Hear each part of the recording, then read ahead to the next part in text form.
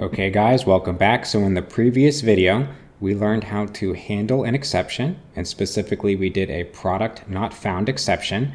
But the problem is that it lived on the controller, which is not only messy, but it's not very robust either. So in this video, we're going to move it to a global exception handler and make our entire system a little more robust and easier to implement new features.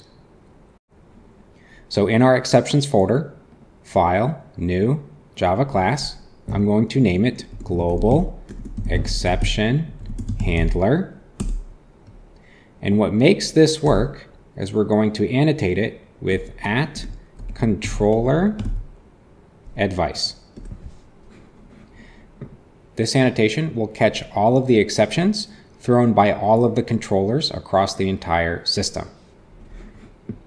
So going back to our product controller, I'm going to take this, I'm going to cut it, and I'm going to move it to our global exception handler.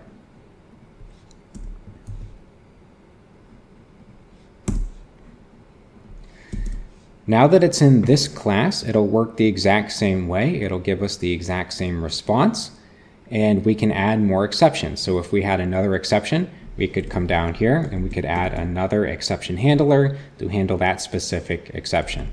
Let's make sure this is still working. So I go over to my get product endpoint. I know that I do not have an ID of 10 in the repository. So I click send. And we still get a product not found, just like we expected. However, this is still in the format of a string, and we want this to be returned in the form of a JSON. That way it's more usable for the UI and it's more adaptable. So if we want to add properties later, we can. So let's do that now. So instead of the body being a simple string, we need to pass in a Java object. So I'm going to, in our exceptions folder, I'm going to do new Java class. I'm going to call it simple response.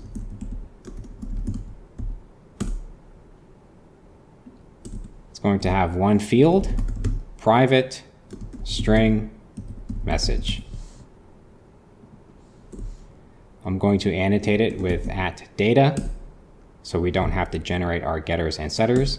And we're going to do all args constructor, so in one line of code we can pass it in and create the object.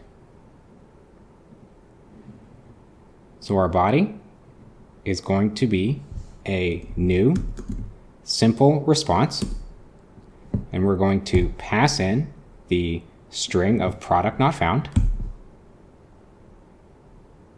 and we need to change our return type from string to simple response.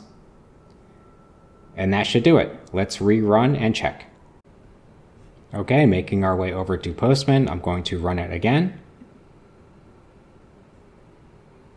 And we get product not found, but instead we get it in a JSON with message and some curly braces. Excellent.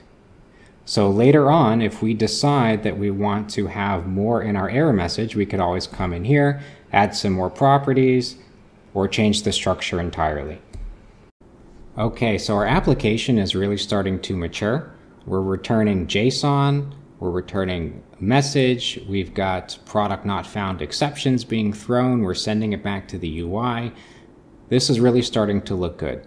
However, one disadvantage of having it in this format is that for every different type of exception, we would have to come down here and do @exception handler, write a new method, etc. And you can imagine that in the span of an entire application, you're going to have so many different exceptions. And so perhaps there is a way to bundle some of the exceptions and group them together so that we don't have to write so much code. And I'm going to show you one way to do that. So what we're going to do is we're going to create a new exception, and it's going to be a basic exception. And all of the simple exceptions that are just going to return a simple message, they are going to inherit from it, and we're just going to pass in the string, and then it will handle the rest of it on its own. So in our exceptions folder, we're going to create a new Java class. I'm going to call it custom base exception. Now, if we remember, our product not found exception extended the runtime exception. So that's what our custom base exception is going to do. It's going to be the closest to the pure runtime exception of any other class. So this is going to extend runtime exception. And we're going to change our product not found exception to extend custom base exception, which will in turn extend the runtime exception. So instead, our product not found exception will extend custom base exception. Now our custom base exception is going to have two parameters: private HTTP status and private simple response.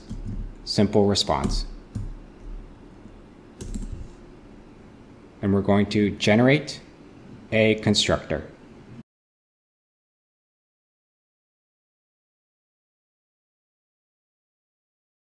And don't forget to annotate it with @data for our getters and setters. Moving back to our global exception handler, we are now going to pass in the exception that is thrown. So custom base exception. And instead of having a static not found, we're going to pass in the one that is thrown. So exception dot get status, and the body is going to be exception that is thrown dot get simple response. So we are almost done with this part. Let's go back to our product not found exception and modify it. So it now extends our custom base exception. Great. But now we have an error, and we need to create a constructor using the super. So there we are, product not found exception. However, we're going to do things a little bit differently. We're not going to pass in our status or our simple response, because for a product not found exception, we want it to return the same status and the same response every time. So we don't need this.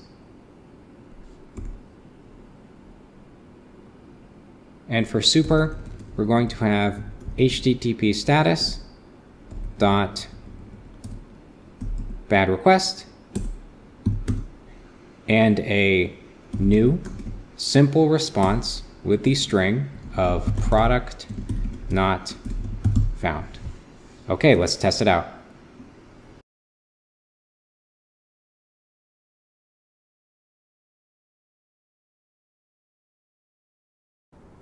And making our way over to Postman, it is still working. Message, product not found. Great. Now, to really see the benefit of doing it like this, let's quickly add error handling for the create product command handler. So in a previous video, we looked at this command handler. This is creating a new product, but we want to validate the product and make sure that the data we're passing in isn't crappy.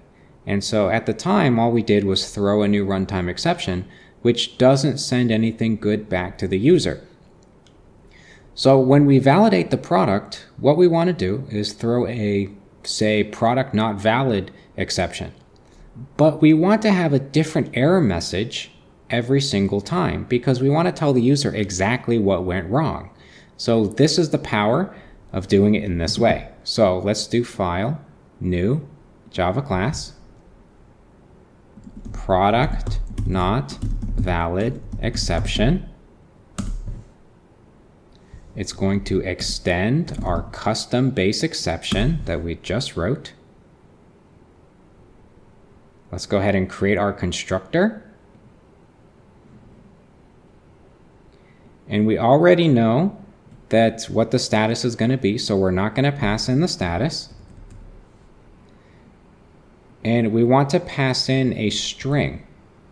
So string message. This is the message we're going to pass in at the command handler level.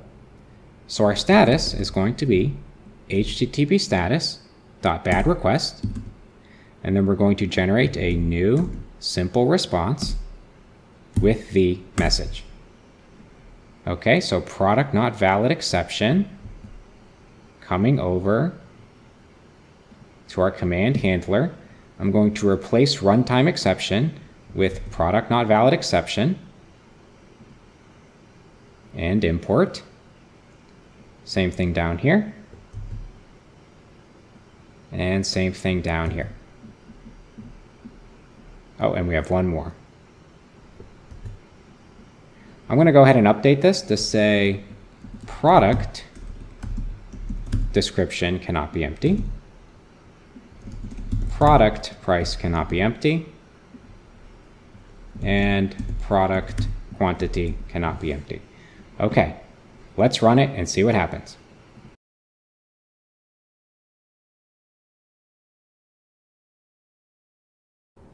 So I'm moving over to Postman.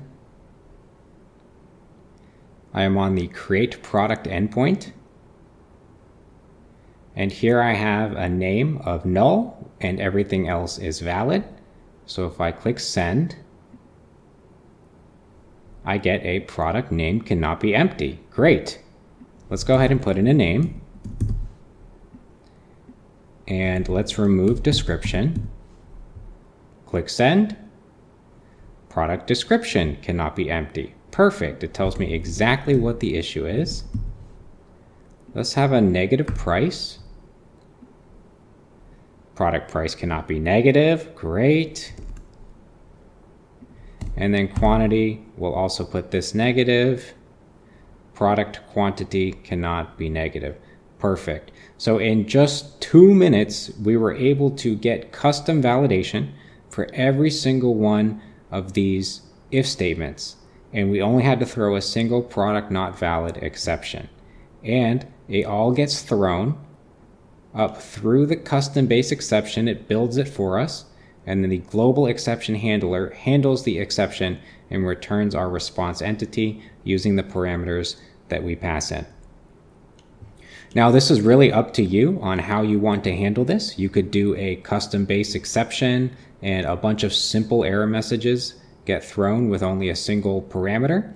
Or depending on the situation, you might want to come in here and do exception handler and have a product not valid exception handled in a slightly different way, or a combination of the both. So this is exception handling. In Java Spring Boot, we went from the most simple to a fairly complex and robust system. Thank you.